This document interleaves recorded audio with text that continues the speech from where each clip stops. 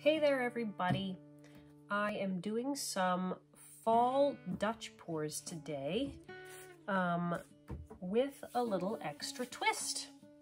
So a few weeks ago I tried out an experiment using fall leaves in a fluid painting. I've got these beautiful fall leaves coming down now. And so I made two paintings with them. Turned out great, except that I did discover, that's why this was a test, that even sealing your leaves with an acrylic sealer before putting them in wet paint, they still soak up enough moisture that they will turn brown. So the color of my leaves faded a bit. So I'm doing it again. This time, the painting still turned out looking awesome, but not as good as I wanted. So now I'm doing more. This time I'm going to do the fluid painting and I'm going to let it dry completely. Then I'm going to take the leaves and just glue them onto the painting and then spray it to finish. So that's what I'm doing today. Let's get started. So the colors I have today, I've got white as my base paint. Then I've got this light tan beige-ish. It's a house paint that I bought and lightened up a bit. I've got burnt umber with some black, so a very dark brown. Metallic gold, this metallic sort of maroon, which was metallic red mixed with some metallic bronze. Beautiful fall leaf color. I have some harvest orange, some of this warm yellow color, and then some dark antique copper or bronze. So those are my fall colors that I used in the last round and they looked really good. So I'm gonna do them again. All right, white base, gonna cover it all. And then I said this was a Dutch pour, but I'm actually gonna do the design blowing with my mouth, not with a blow dryer. But I will use a blow dryer to spread the paint out.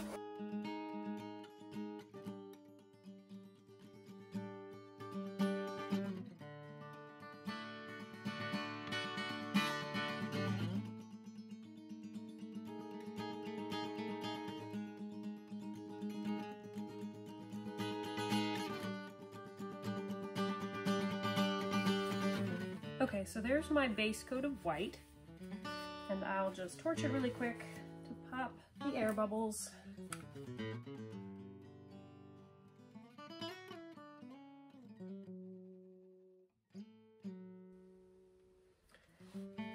All right, so when I did this last, I did two other sizes. I did a 12 by 24 and a 14 by 14. This is a 16 by 20. And this is an 11 by 14. So instead of a tall and skinny and then a square, I'm doing two sort of standard rectangles. So I'm gonna do two bands of color, sort of, not a straight line, but sort of a swooping, like flowing pattern. So that ideally I will have sort of a clean corner here and here for putting the leaves into, and also this space in the middle for putting leaves kind of tumbling down. So I'm going to start layering my colors. I'm going to start with the burnt umber.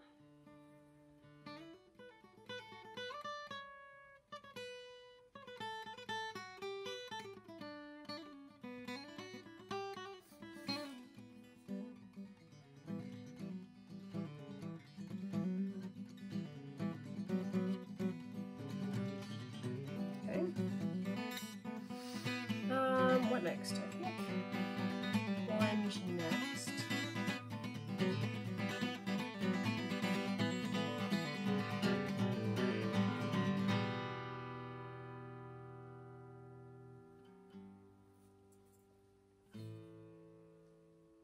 And then I think this tan,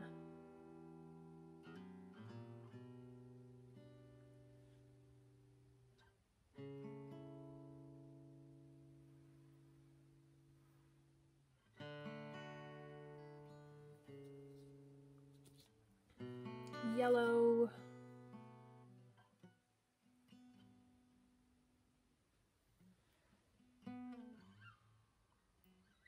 and I'm trying to stack the colors but also leave, you know, kind of crisscross them, leave different ones poking out, because I do like having just some solid color in the middle and not all blended. Speaking of solid colors, that's all my solid colors. Now it's just my metallics. Metallic bronze. And maybe I should have put a metallic down in between some of those colors, I'm not sure. And then the red, which I do, it's a good color to be prominent.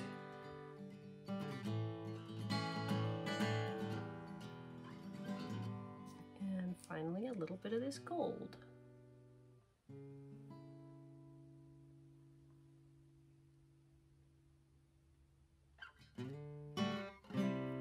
Okay, those look nice.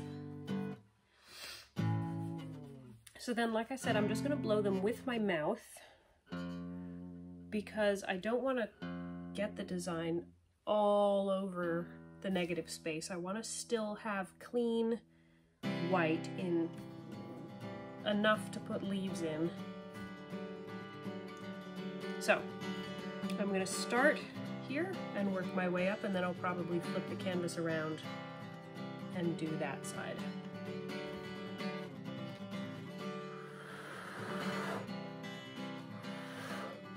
Oh my, got a splatter there.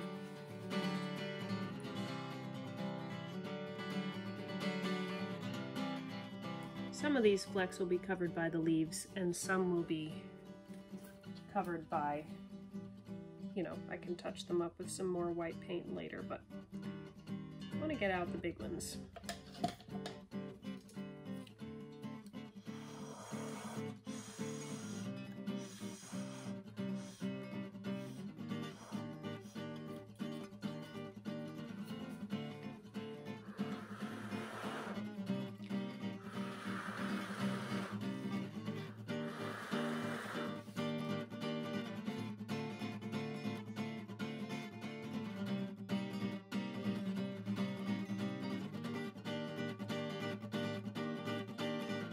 Okay, that's pretty.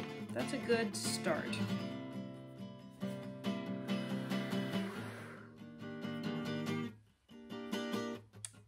Just tweaking a bit here and there.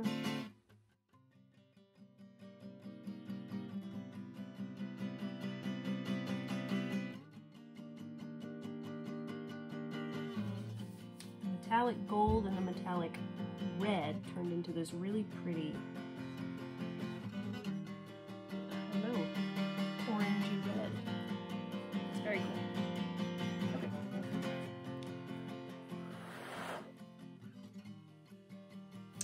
I think I'm happy enough that I'm gonna flip it around now.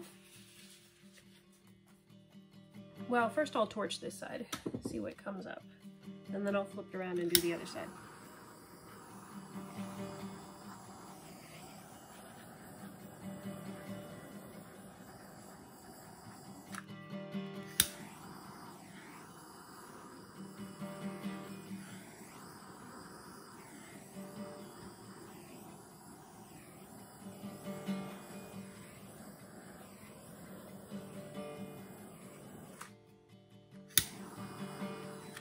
I do like torching. I like having the solid colors, but I also like bringing out some of the detail and breaking up those solid lines. So that turned out nice. Let me flip this around.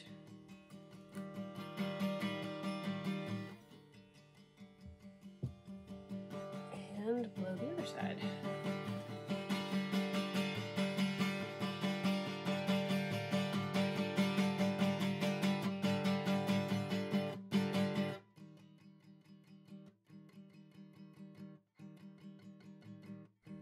I'm liking it. This side turned out very red, which I like the red.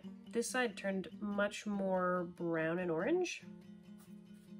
I'm trying to decide if I need to try to bring out some of the other colors.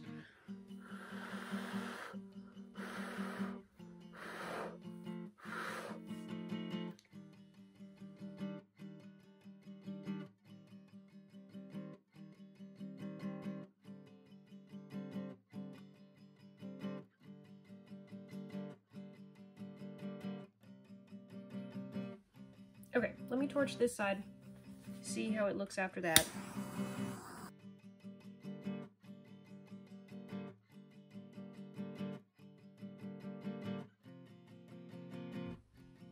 Okay, I'm happy with that. I like how this side looks. Actually, that's not quite true. I blew too much of it out here. I need to add just a little bit of some of the darker colors and just blow it that way a bit.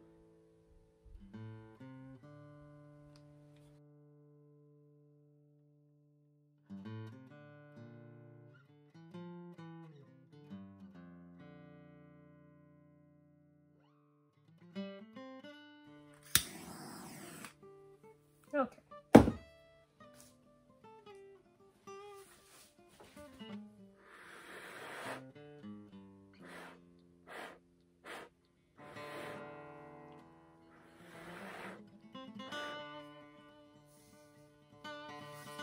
I'm just sort of looking at it from the other side. Wow, I did not leave a lot of space here for the leaves to tumble.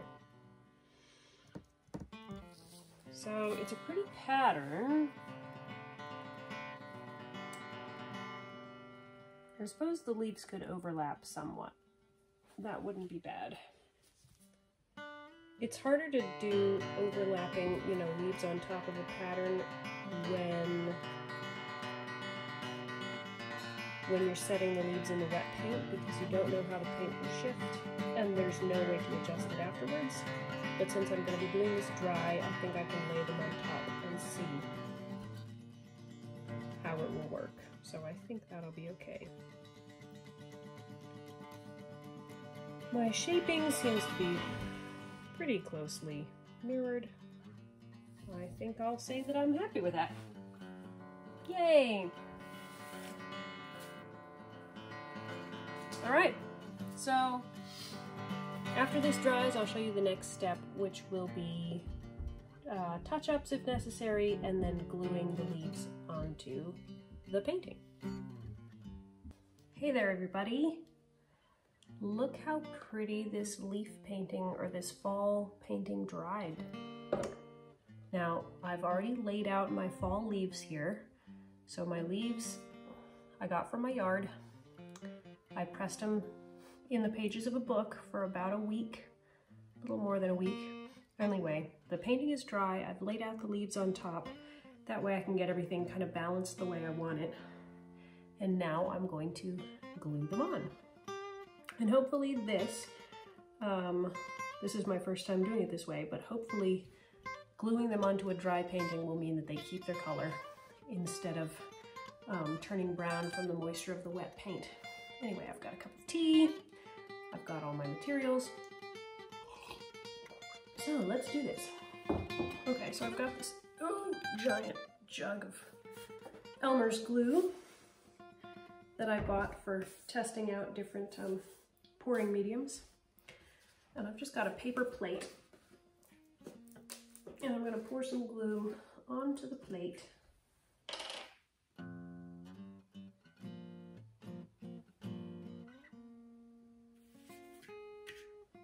Okay. Then I also have paper towels, of course, for cleaning hands and leaves and anything that gets glue that shouldn't have glue. Okay, so let's try this. I'm going to start with the leaves that are closest to me so my elbows don't bump them when I'm doing the ones up here. Let's just start with this little one.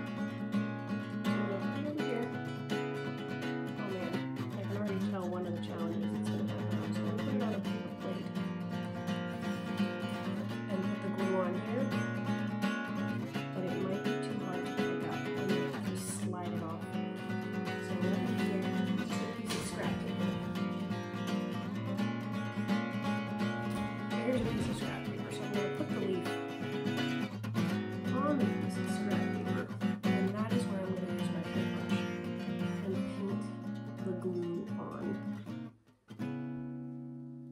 You don't want a super, super heavy coat of glue because when you press it down,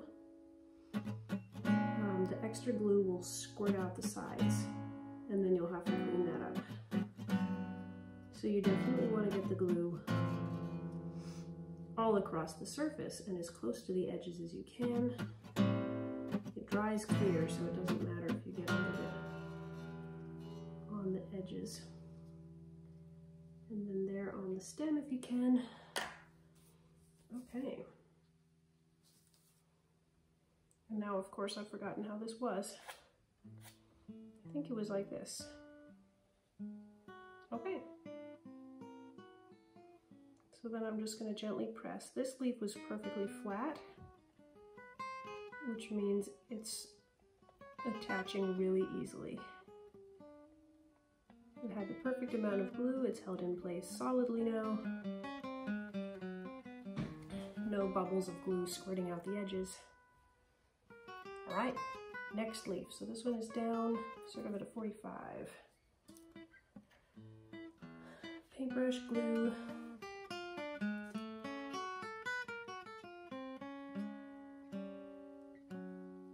So the nice thing about this glue is it dries much faster than fluid paint, especially if you're painting with like with floetrol and water, like I do this. That's how I do my Dutch pours. Floetrol is great for adding flow, partly because it slows down the drying time of your paint, which means your paint stays liquid longer, so you have more time to work with it. The problem with that is it makes it take a long time to dry. But glue dries faster than that, so this should dry completely in an hour or two. I'm still going to let it have another couple of days before I varnish it, but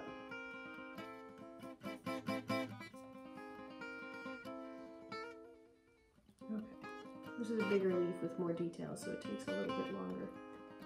I've got a paintbrush that's sort of an angled, flat but angled, which means you can brush with the flat side, but then you can also do details with the pointy tip. There you go. Yep, angled brush. That works well for this.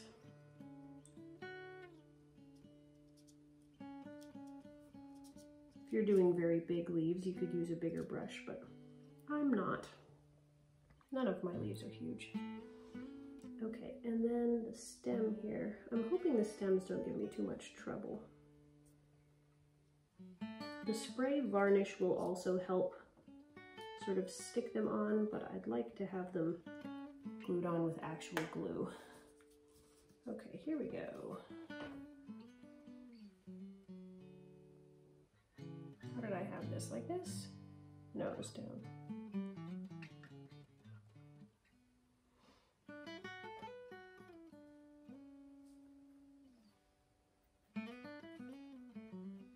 So the nice thing about gluing onto dry paint is you can work with it a little bit. When sticking something into wet paint, once you get it down in, you can't really change its position at all. So this leaf was slightly more crinkled, I think because I didn't take it out of being pressed today. So it needs just a little bit more glue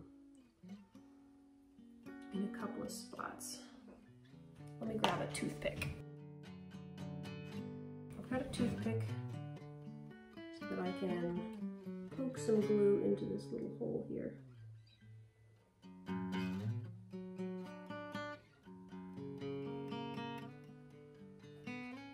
And then of course, be sure to wipe up the blobs that come out the side.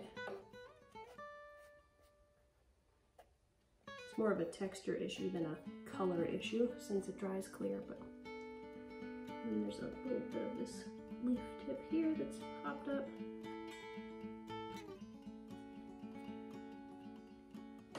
Okay.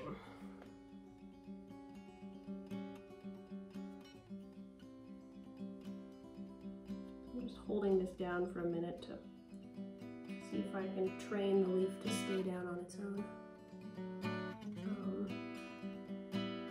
The stem has also popped up a bit. So I'm adding some more glue to the stem.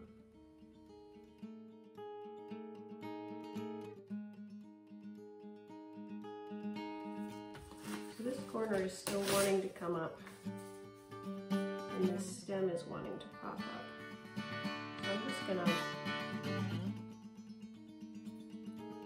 lay this piece of paper down on the top. I'm gonna stick something on the top. I'm just looking around for one. Got a pair of scissors here. It's maybe a little heavy, but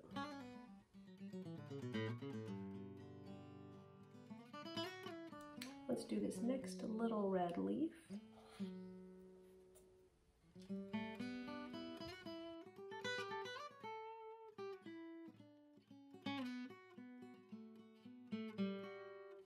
Again, I've forgotten how this was. Didn't take a picture of it. Okay, we're gonna come kind of straight down.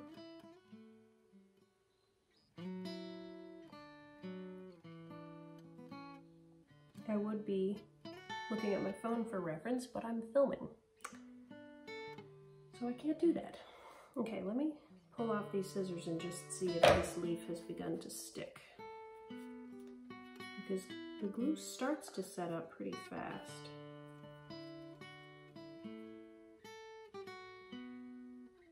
My leaf tip here seems to be good. The stem seems to be good, so that was pretty fast. Excellent. Yeah, so you may need to sort of coax some leaves to stay down if they're not perfectly flat to begin with. But if you've got pretty flat leaves, like with these ones, very, very easy. All right, so I'm going to keep, oops, sorry. I'm gonna keep gluing these down, but that's kind of boring to watch, so I won't make you watch it all. But I'm gonna glue all these down and then I'll give you a close-up of how it looks. And here we have the finished varnished painting. So shiny. I varnished with this Krylon triple thick crystal clear glaze. Because of the leaves and their three-dimensional nature, I didn't want to brush on a standard varnish. So I do spray varnish for that. But the colors are so vibrant and I love the way it turned out. Yeah, if you use the spray varnish, just follow the directions on the can, put on a nice thick coat and then repeat it after 2 or 3 minutes and then let it dry for a full 24 hours. I love how this piece turns out. Thanks for watching. See you next time.